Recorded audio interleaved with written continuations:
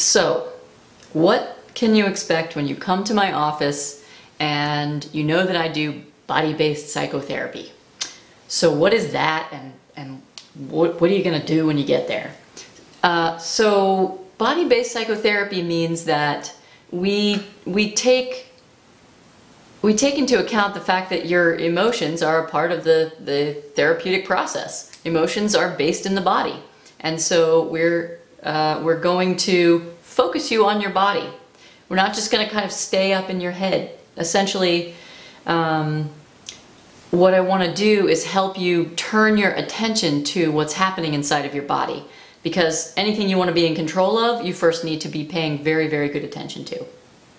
And so, you know, I take you through movements and exercises that are designed to get you accustomed to and in the practice of paying attention to what's happening inside.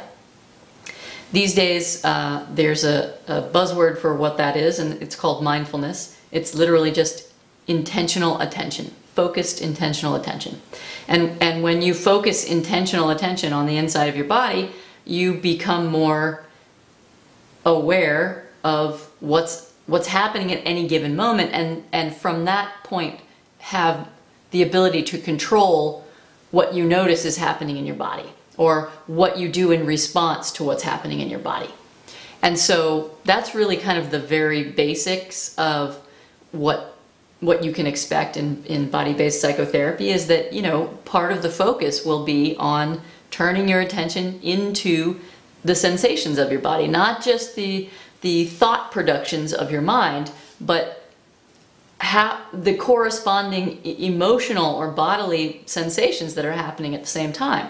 And when you can integrate those, you're going to find that you have a lot more effectiveness in any tools you have to change what you'd like to change, to get yourself out of depression, to calm yourself down when you are anxious, to be in control of the anger that flares up in your body over certain things, or being able to feel, being able to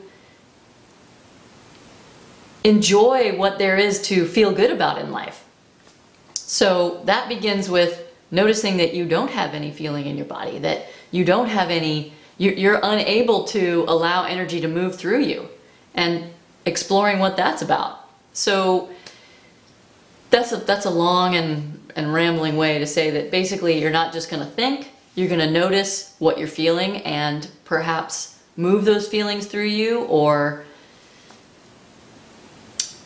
I would say mostly move those feelings through you, because that's the biggest problem that people have, is feeling held back in expressing themselves. They feel foolish or uncomfortable. They wonder, what's the point?